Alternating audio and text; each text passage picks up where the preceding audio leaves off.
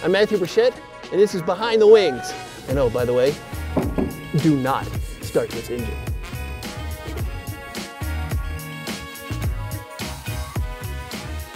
So if you tuned into our last episode, you'll remember that we talked about the F-100 Super Sabre.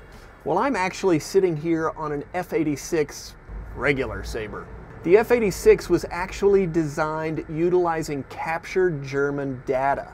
We actually captured a ton of data that the Germans had put together for their jet aircraft, and we actually captured a lot of German scientists and brought them to the US under Operation Paperclip.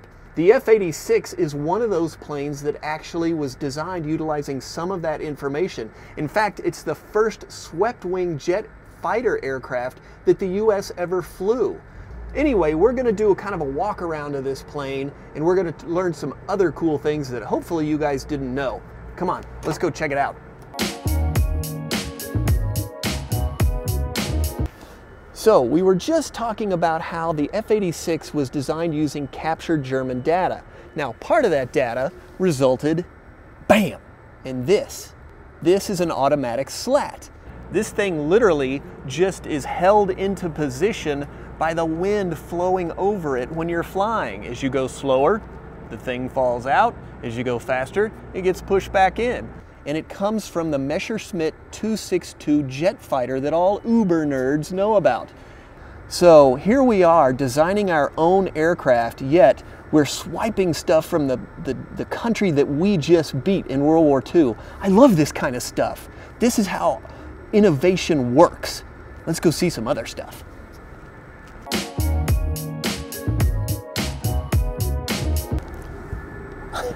Okay, what am I hiding behind? Well, this is an air brake, and they were hydraulically actuated, so you would pop them, and out they flew. And what that would do is if you're screaming down the runway at 400 and some odd miles an hour, you only got your brakes. Unlike the F-100, which had a parachute and a hook, the F-86 only had its brakes in this to slow it down on the runway. And you could even use them in a dogfight if you really needed to make some funky maneuvers. But enough with the outside. Let's go check out the front office.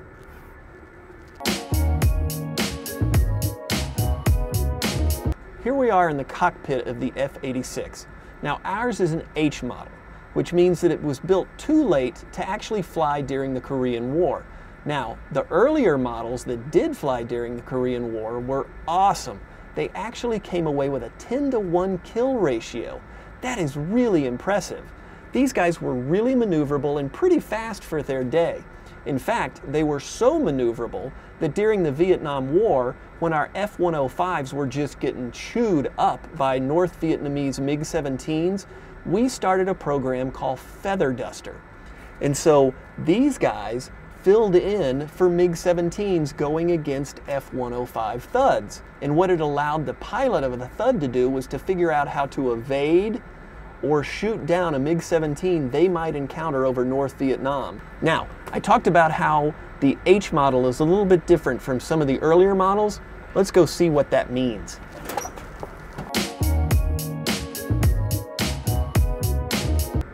Oh, that is cool. Now, one of the things you'll notice about the H model is that it's got 2 guns on this side, 2 guns on the other, whereas earlier F-86s had 6, 3 and 3, and those were 50 caliber machine guns. This bad boy is a 20-millimeter cannon. That packs quite a wallop. Now, the other thing that makes the F-86H a little bit different from its cousins is the fact that it's equipped with the LABS system. And if you've seen our other episode on the F-100, you'll remember that LABS means Low Altitude Bombing System. Basically, LABS was nothing more than a way for you to get out of the area before the nuke went boom. But you know what? Let's take a look at the paint scheme on this guy. Hey, Mr. Cameraman, you in there? Let's get a wide-angle view of this bad boy. We got stuff to talk about. Thank you for the wide shot. So take a look at this bad boy. This is painted up as the 52nd Fighter Wing. Now, why did we paint it like that? Well, it was actually pretty simple because it actually flew with the 52nd Fighter Wing. And if you know anything about the 52nd Fighter Wing, you know at one time Francis Gabby Gabreski actually commanded that unit. And if you're an uber geek like me, you also know that Gabby Gabreski flew P-47s in World War II and scored 28 kills before he was shot down and made a POW. That is a real hero.